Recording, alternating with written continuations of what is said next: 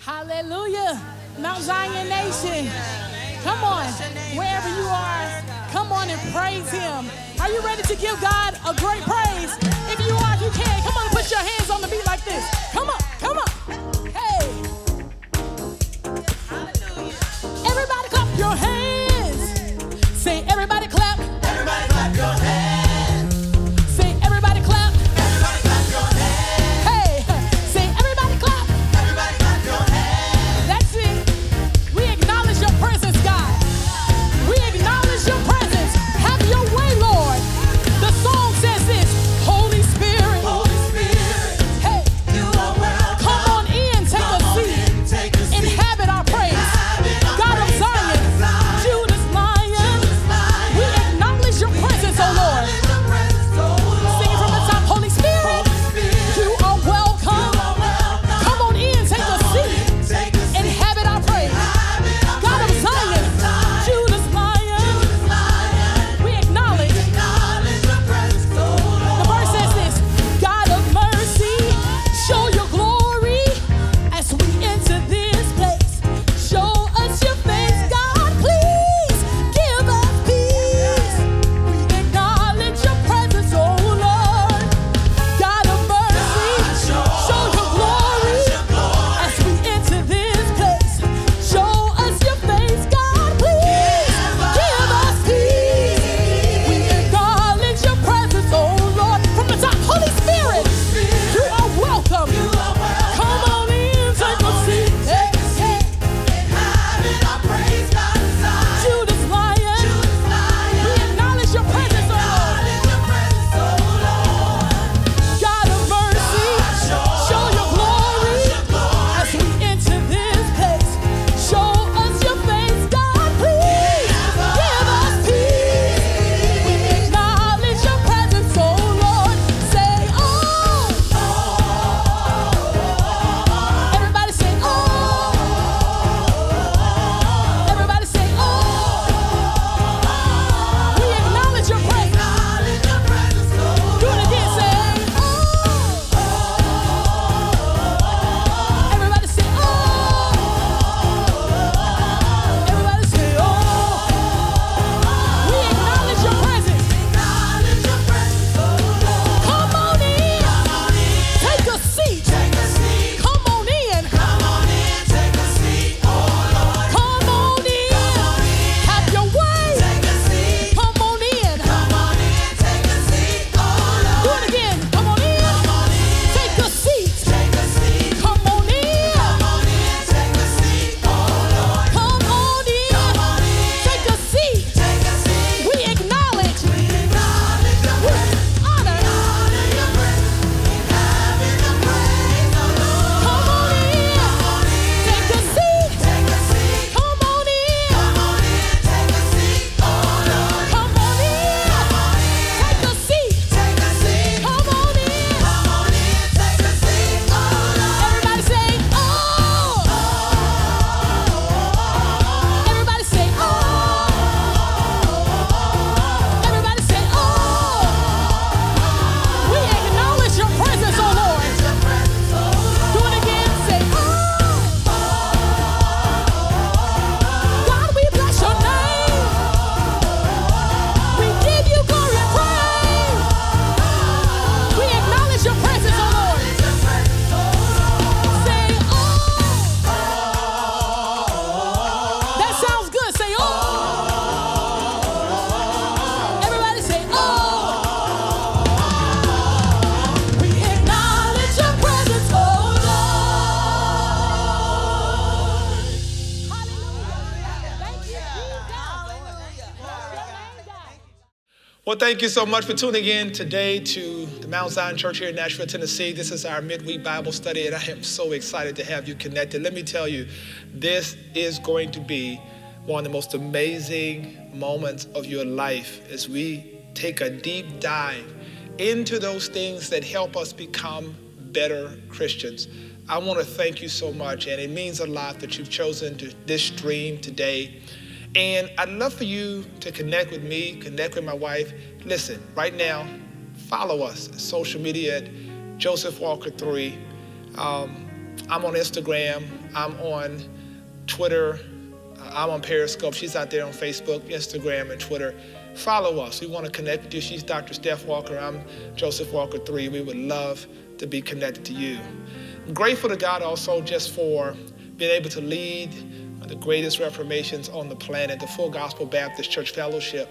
And a part of that is training people who are leaders, whether you are a leader in a position or whether you're a leader in your own right. I want everybody to participate in this wonderful opportunity we have in the virtual space. It's called Propel. Some dynamic speakers are going to be on this particular leadership conference, and I'm honored to preside as bishop over this fellowship. Bishop-designate Craig Oliver leads this area for us, and we're grateful to God. We thank God for our founder, Bishop Morton. Look at all those amazing speakers, man. I mean, wow. You need to register for this. It's going to bless you. And so I want you to absolutely do it. Make certain that you are registered. And I believe, even if you can just figure out a way to get there, 28th to the 30th, virtually, it will be a blessing.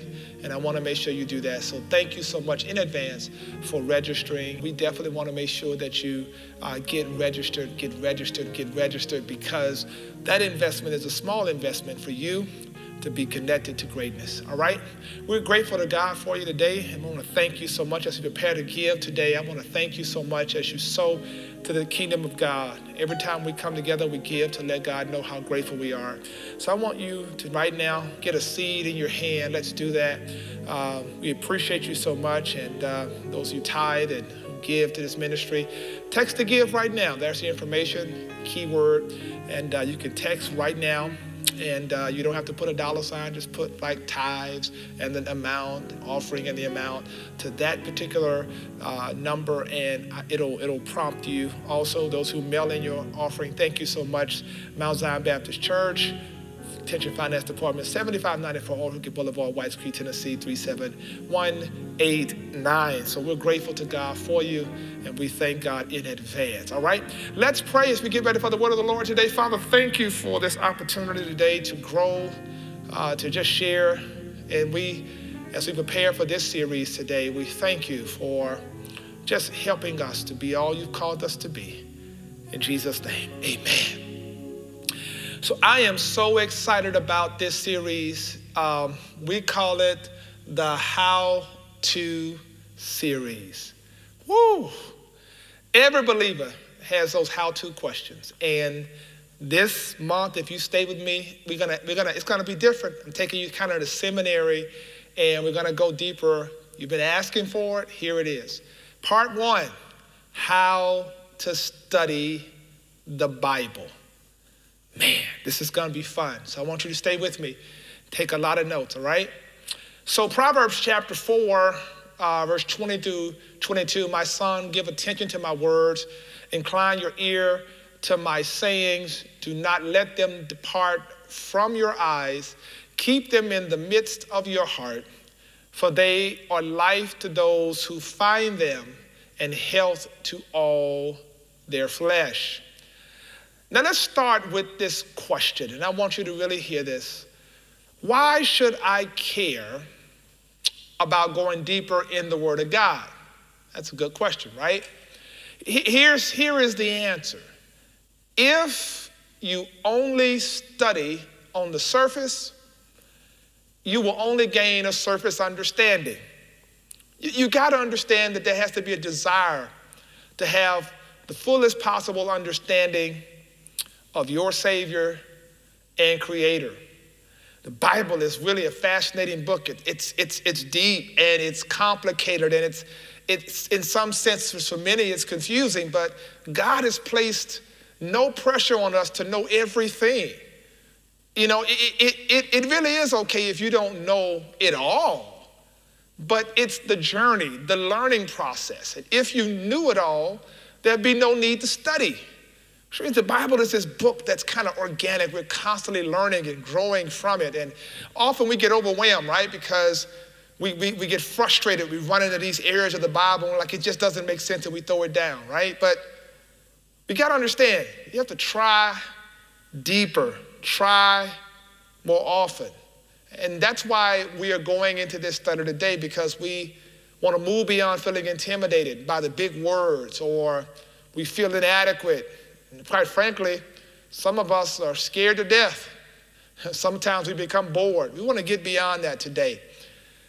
And I know that sounds familiar to some of you, because when you look at the Word of God, you're like, oh boy, I mean, I want to study, I want to grow, but I just get so tired. I don't know what to do. I don't know where to start.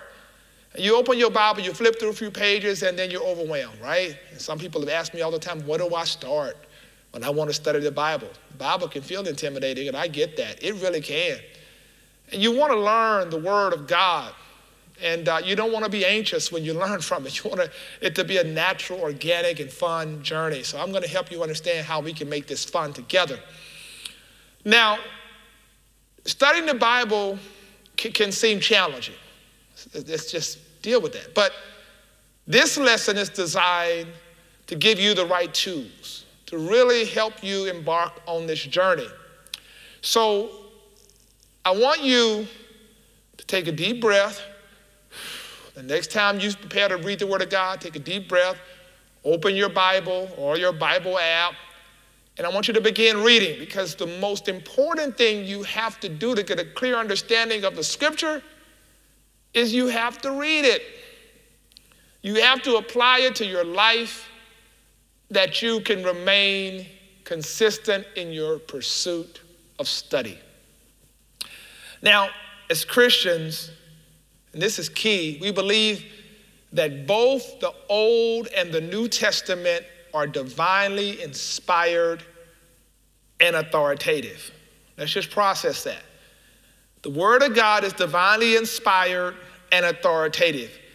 Now, people will tell you, I don't believe the Bible because man wrote it. Well, you believe the newspaper, man writes that. You believe magazines, man writes that. Some of you even believe the National Enquirer, for God's sake. But the difference with the Word of God is that we believe it is divinely inspired, that the Holy Spirit breathed on this Word, and that it is authoritative, that it comes from God not as suggestions but as commandments in the earth. The Bible is not a book of literature, but for the reader, it is somewhat a book of literature, but not just that. It is a book filled with faith, right? Living and active. So on the one hand, there are these amazing stories and narratives, right? But I have to see this as a book to build my faith, and the Word of God is active. And advanced training is not necessary to profit from the Bible, because God speaks to everyone through Scripture, so you don't have to have a PhD in this.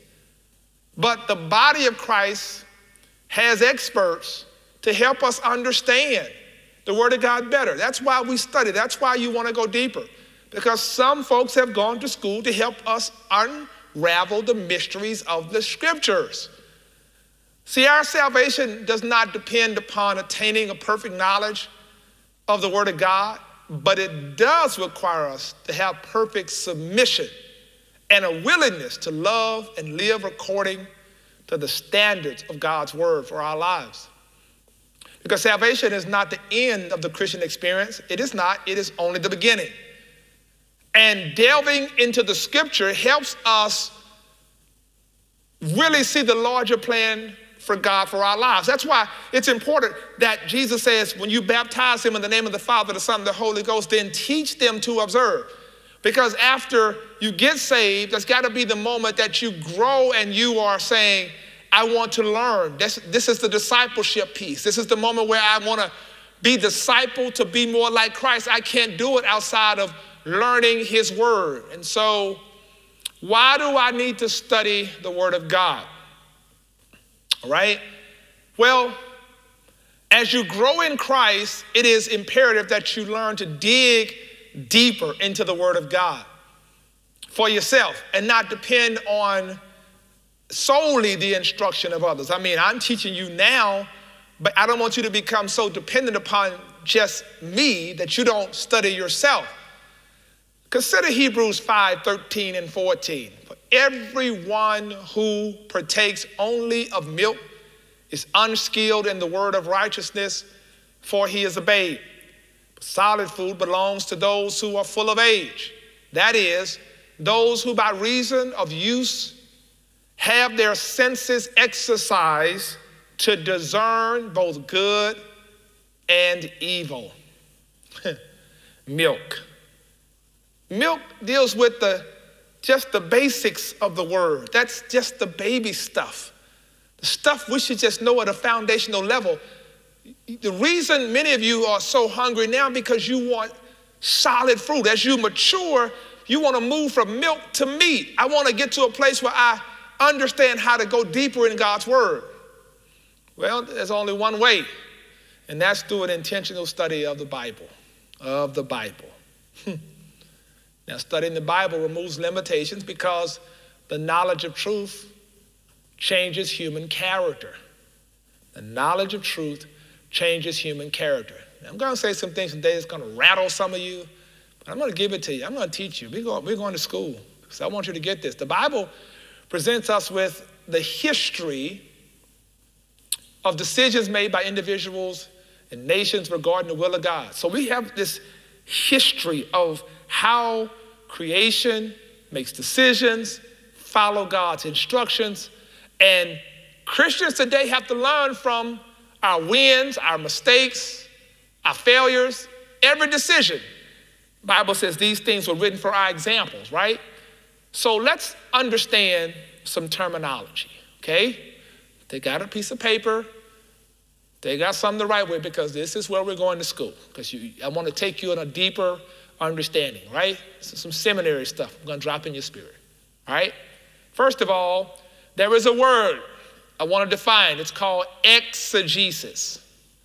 All right, I want you to repeat that word with me. Exegesis. Write it down so you can spell it correctly. Exegesis.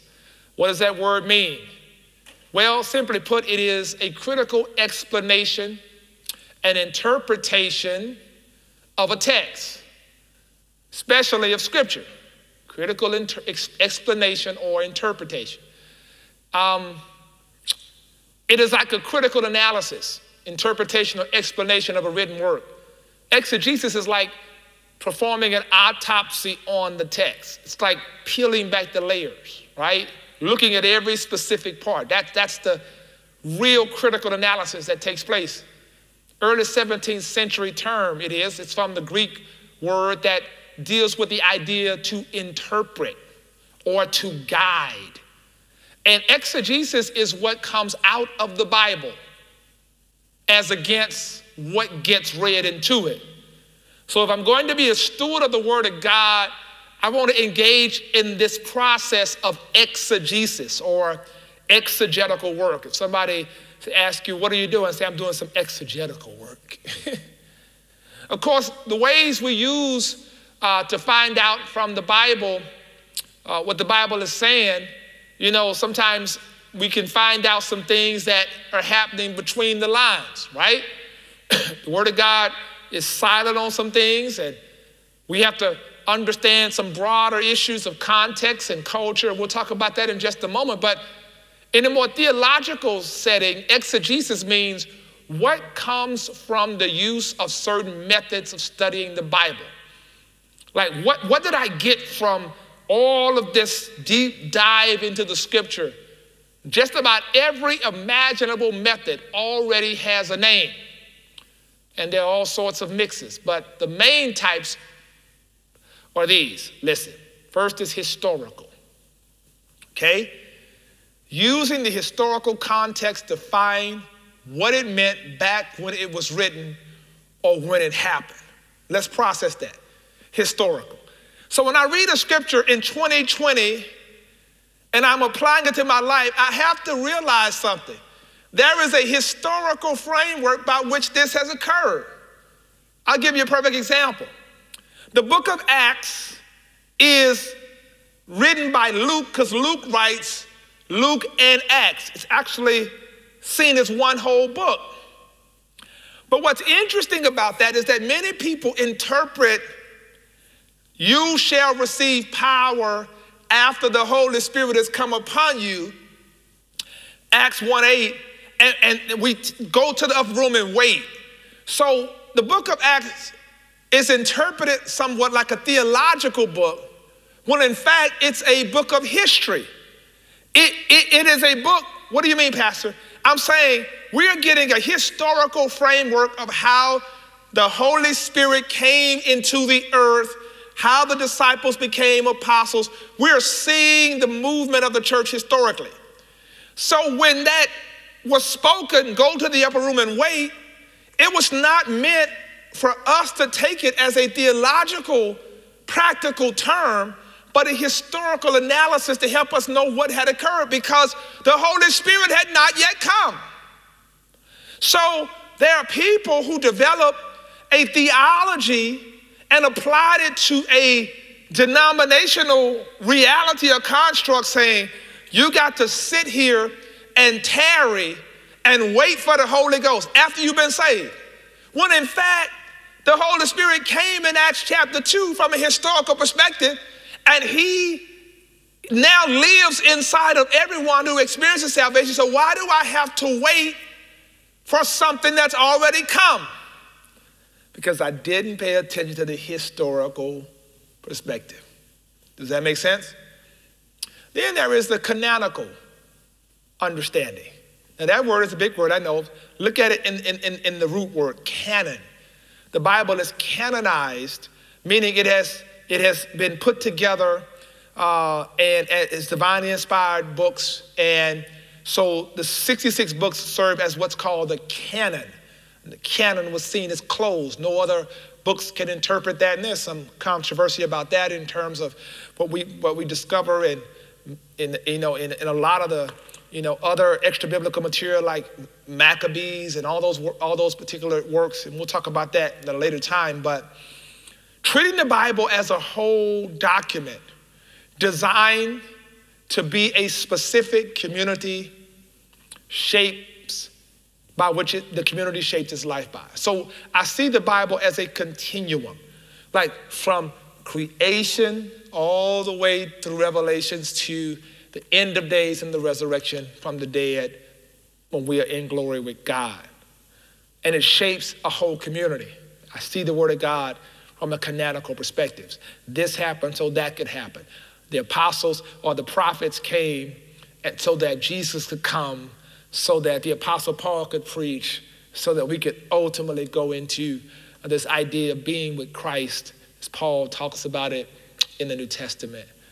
Then there's the symbolic and allegorical, right? Which is interesting, because now this is how you figure out each story and character and what event represents. So when I look at the Word of God, there's all this symbolism and allegory. You got to understand that, right? Because when you start reading the Song of Solomon, the Bible's giving all this sexual language about her breast, or, her kisses were sweet. What is that referring to? What is that symbolism referring to? What is the allegorical meaning of a lot of the things that we're seeing there? We have to look at that. And what does the character like Gomer and Hosea and all those things represent, right? Gomer and Hosea and Israel being the unfaithful wife, all those different things. And you go deeper, you find out much more. What is the literary understanding? Well, the literary understanding, using the literal forms, right? Literary forms is another way of understanding this. So let's look at this. The literary is using forms, looking at the work in terms of editing, the main themes, the narratives, and understanding what is written. So when I examine the literary framework, I'm looking at something a little different. Then there is the rational understanding, where I am thinking it through using logic and deductive techniques, all right? So logic and deductive techniques, thinking through it using logic. This had to have happened because of this. This had to have happened historically because of this. The storm that Jesus and the disciples were in, I have to know historically on the Sea of Galilee what occurred during that time, and why was it a treacherous journey when the Apostle Paul was in a storm. What was going on during the history of that time, and how storms were treacherous in winter, and how they probably knew that it was going to be a treacherous trip, and was it rational for them to go? Those kinds of things, right? Let's look at this word eisegesis, all right? We just learned the word exegesis. Let's look at eisegesis. I hope this is helping you.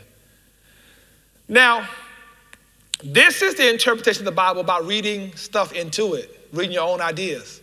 The last thing you want to be is an eisegetical, study of the Word of God, because this is when people put their own stuff in, the preconceived notions. This is how the Bible got messed up. People took their own issues and convoluted the integrity of the Word of God, right? We make the Bible say what we want the Bible to say. That's why we can look over history and the Bible justifies slavery or justifies, sexism and all these other isms, because we put stuff in the Bible that never was intended to be, right? And theologians frown on this because this is not rooted in Scripture. And this is how we twist the Word of God.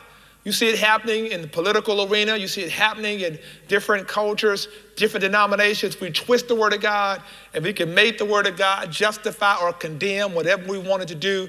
That's eisegesis. That's when you see what the Scripture's saying, but say, I think God meant this. Like, I think God meant this. Really? Really? See? So you may hear someone take a Bible verse out of context and then interpret it using their own biased perspective and justify implementing a policy or personal belief. Think about that, for example. How many times have you seen a policy based on the Scripture? Or you've seen, a personal belief, somebody holding strong to a strong conviction, and you're like, but that's not what the Bible really meant. I mean, there's so many examples I can give you around that, but that's what we end up doing, right? I humorously talk all the time about when Paul says, women have your heads covered, and how people took that and they start putting those little nets on their head like that's what it meant. We started doing all these other things that ceremoniously had nothing to do with what the Scripture was actually saying, right? The right method becomes,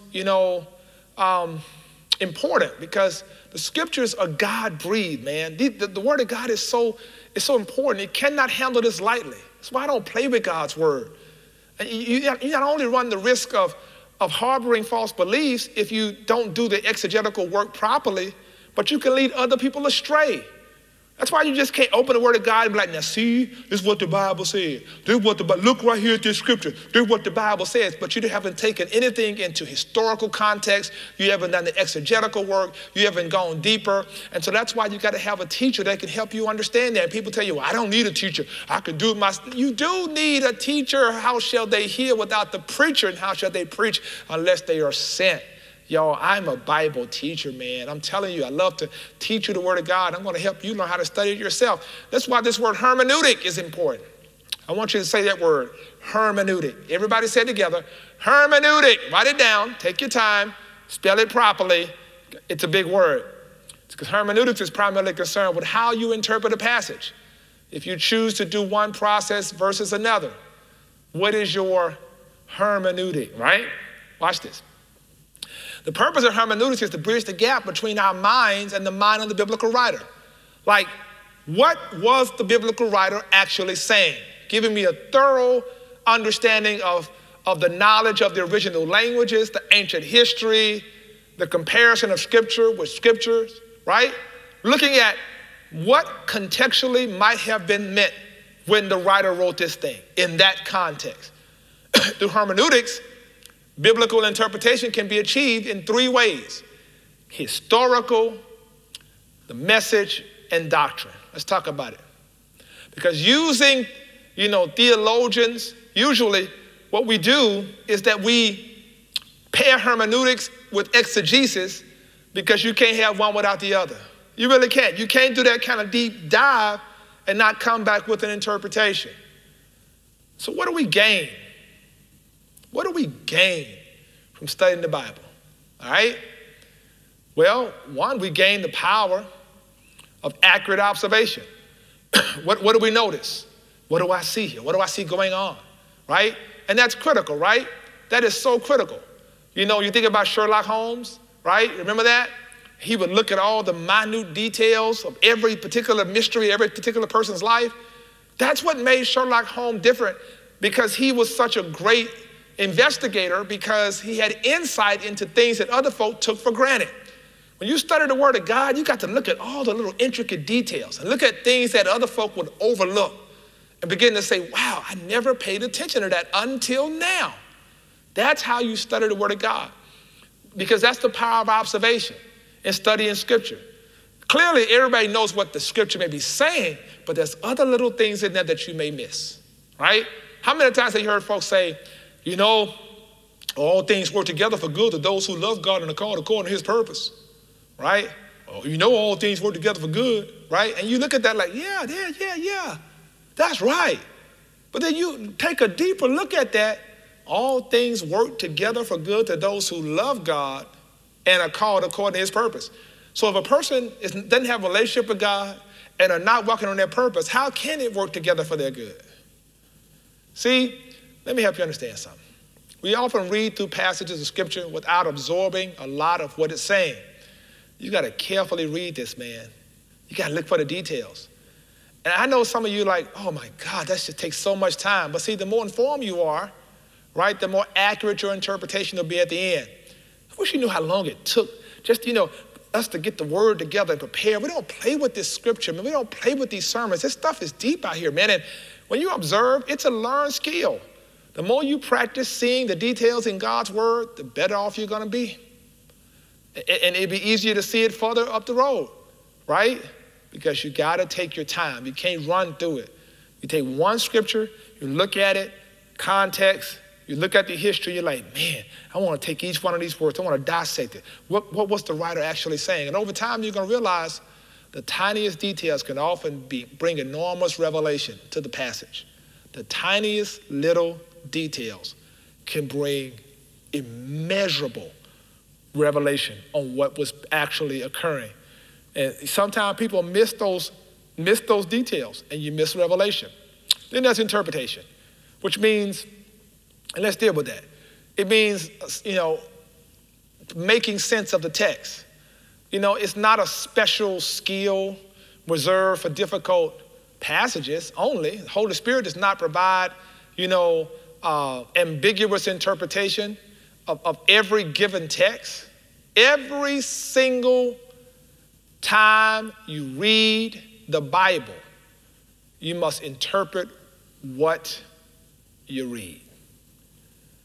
And the way to go about that is making sense of the Bible and understanding, okay, wait a minute, there's got to be some cultural realities here. There's got to be some cross-references of things I can do to understand what's really being said, because our frame of reference and cultural expectations can sometimes hinder us from understanding the intent of what the author really meant. Sometimes our own issues, where we are in our own lives, we can take our cultural, slants and where we are, and we can apply that to the Word of God, like, well, the Bible had to mean this because, this is what's going on. No, not necessarily, right? Keep in mind the origin of the Bible and the overall purpose of Scripture can help orient our expectations as we read. Then there's application. The Bible instructs every person to consider his or her personal, way of life. Ephesians 5:15 says, see that you walk circumspectly, not as fools, but as wise. So when you read the Word of God, it's trying to help you understand the truth about your own life. How does it affect your relationship with God? So now I start looking at this and saying, okay, well then God, what are you saying to me? Not only what are you saying, but what are you saying to me, and how can this help me mature and grow as a believer? This is what's important. How does this word apply to my life? How do I see myself in the image of Jesus Christ? I want to give you 7 routine steps for biblical study, then we're going to be done. I want you to write these down. This is a disclaimer now. I want to give a disclaimer first because, it's not the only way to study the Bible. There's a ton of them out there. This is just what I want to share with you, all right? Just one model, but I hope it blesses. Start with prayer. So when you read the Word of God, start with prayer. Open up your Bible and then say, okay, God, show me what you want me to see. Show me, God. Help me understand what you want to say to me in this moment. Open up my heart. Talk to me about the things that you need me to learn right through here. And people ask me all the time, what's a good place to start reading the Bible? I tell them Proverbs. That's a great place to start. Man, I promise you. Then read through, number 2, and read through it again. Don't just read the scripture one time. Read it over again. You may see something different. You may see something different. Read it once, and then read it again, right? You're able to take in notes, right? Highlighting. Read the passage first. Don't do anything. And then read it again.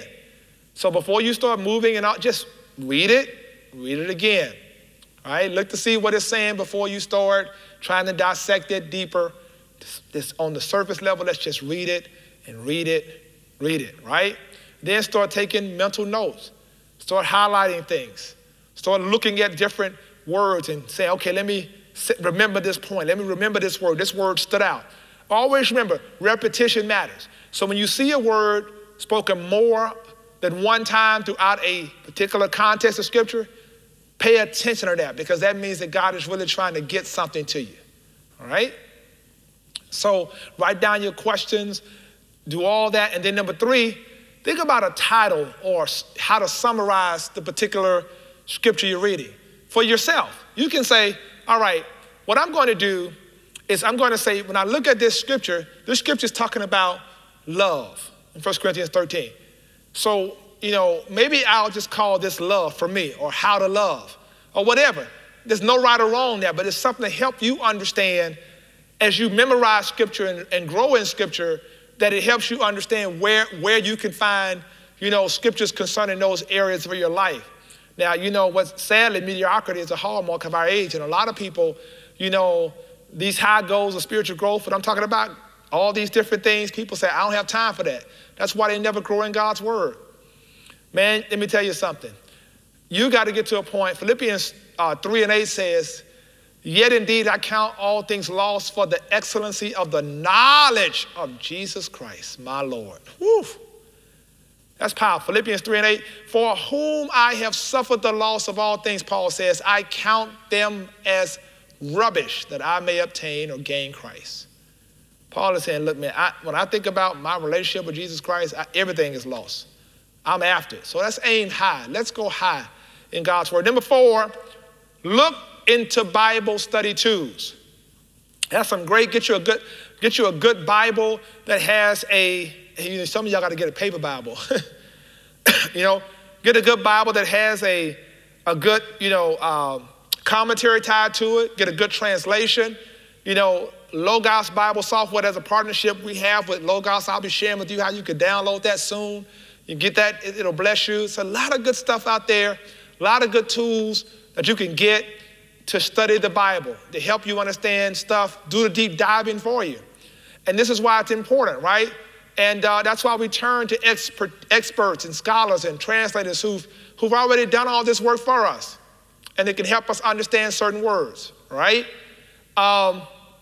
And plays on words, right? The Bible has a lot of play on words, right? Use the concordance, a commentary, right? Here, Jesus saying, upon this rock I'll build my church. That word rock is Petros. And that word Petros means hard place, solid place. And that can take you down a whole nother path in understanding Peter, right? And so let's look at number 5. Pay attention to the historical context. Context is key. You don't understand the context, you just got a pretext. Take the Bible seriously. Everything has historical context, man. Let me give an example. For those of you that say, well, why can't we just take the scripture off the page and just apply it to right now? Well, you have to understand scripture comes out of context. Let me tell you something. I saw something recently and read something I thought was very interesting, right? You take like the Constitution of the United States was written in the 17th century. And people often say, what did the framers intend? That's a great question. And the Constitution is what we govern our country by, our great Constitution, right? When you think about a lot of the issues that are happening in culture today, just process for a moment. How we establish laws concerning policing and other things are tied to the Constitution, right? How we, go into somebody's house, all this kind of stuff. So if you process that for a moment, there were no police departments when the Constitution was written. So there were no the police departments when the Constitution was written. Watch this then. Then what was in play? Well, African Americans were not even seen as human beings when the Constitution was written. So then you are applying the way in which they responded to certain things in the 17th century to 2020 when everything has changed. So if I don't have a historical understanding, I might actually miss a very needed interpretation of what that means to me right now. Same thing in the scripture. How women were viewed. In a patriarchal society, well, male-dominated society, women had to sit on one side, men sit on the other side. So I see scripture say, women be silent in the church. And they use that scripture to say, women should not preach. I don't have any historical understanding. I got to go back and say, back in history, during that time, how are women being treated? Because just because, we have the word of God, it doesn't mean that it did not come out of historical framework or reality. Does that make sense? So you got to take time to go and study that, man. Understand what was happening in history back then, and then sift through that and work through and what does it mean right now. All right? All right, watch this. So you got to keep these questions in mind. What was going on when it was written? Who was it written to? When was it written? And where was it written? Was it written in Rome? Was it written here? I mean, where was it written? That's how I gain a deeper understanding of the social, political, economic climate the passage was written in. That helps me understand why Paul and Silas were put in the jail cell. What was the economic climate? Why were, the people in the marketplace, no longer sympathized with Paul and Silas because they were losing money, because anytime, you're being accused of, teaching customs which are not lawful for those to receive, right? And you take money out of people who are exploiting a girl, the people in the marketplace says, well, you're messing with our money too. That's how you end up in that situation. So it's a lot in scripture, man, that we have to go deeper and gain a deeper understanding, right? Understanding what the author was saying, who was the author, and all those things. And that's important, right? And I think when you look at number 6, consider the cultural context and significance. What's the cultural context? Think about the story of the prodigal son, all right? The story that serves as an example in Luke 15, right? When you know the cultural context, you realize that when the son goes to the father, and he asked the father for his inheritance first, how incredibly disrespectful that was in a culture like that. You'll learn a lot from that story, right? Because New Testament scholars teach us that the Jewish son not only acted disgracefully by asking for the inheritance, but he further debased himself by squandering it. And the son's behavior warranted what was called a kezazah, right? And this is important because it's a cutting off ceremony. There was this moment where the Jewish people believed you got to have a ceremony that cuts you off. Imagine that. And that helps you understand that when the father sees his son coming back and the other son is upset because he hadn't been cut off, it helps you understand some things, right? And it also helps you understand that during that time, fathers during that time and Jewish fathers during that time, they walked very slow and dignified. That's the way they walked. And so when you see the father running to his son, it's breaking all kind of, Middle Eastern culture in terms of being dignified. And he runs and falls on his son, showing us that he breaks protocol to love his son. It's so much in that, right? And I think that's important. And Jesus tells the story to a Middle Eastern audience. And they would have understood the Father's love in a deeper way than we would have. Now that you read it, you're like, wow, it's a lot in that. How they viewed pigs and the son having to, find a job in the pig pen. Jews never intertwined with swine. All that stuff is in the scripture, but you got to go deeper to understand it. And then number 7, what is the meaning for today? How does it apply to my life, y'all? This is the end game right here, guys. This is it. How does it apply to my life? What does it have to do to me? See, I'm teaching this because I want you to understand as we study the word together and we grow, Paul says in 1 Timothy 1, I'm an apostle of Jesus Christ by the commandment of God, our Savior, the Lord Jesus Christ, our hope. Paul says, I'm an apostle. Paul says, I'm a teacher, I'm a vessel. And I want you to understand what I do. My responsibility is I'm a teacher to help you, watch this, to help you come to a place where you get excited about growing in God's word. His word is a fascinating book. And I don't want a church that's biblically literate. I want people that are hungry and excited about growing together. And y'all, we can do this. We're going to continue to grow deeper. And in this how-to series, I'm going to continue to stretch you. And I hope it generates an excitement about God's word. One thing I do know is that the word that God gives me and I prepare for you each week is a word that I know comes straight from heaven. And that word is designed to help you grow and to be all that God has called you to be. Jeremiah 3:15 says that God will give you pastors after my own heart who will teach you, who will teach you, who will teach you. Not shout you, but will teach you. All of what we've been going through in this season, this is a time maybe for us to spend more time in God's word. Get you a Bible, open that thing up, start searching. Take advantage of what this ministry makes available for you. Discipleship Institute, all the classes we're going to be bringing forth.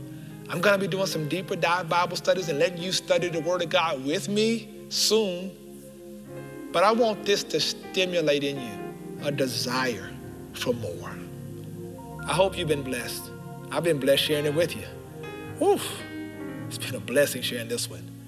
And I want to thank you. And if you're here watching me and you need a relationship with Jesus Christ, that's where it starts, because a relationship with him is a relationship with his word.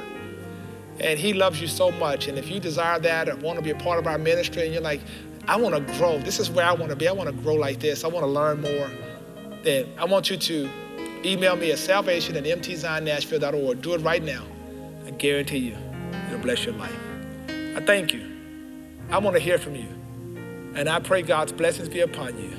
Thank you again for sowing into this ministry. I thank you for giving, and thank you for text to give information. I appreciate you for just sharing, and we love you.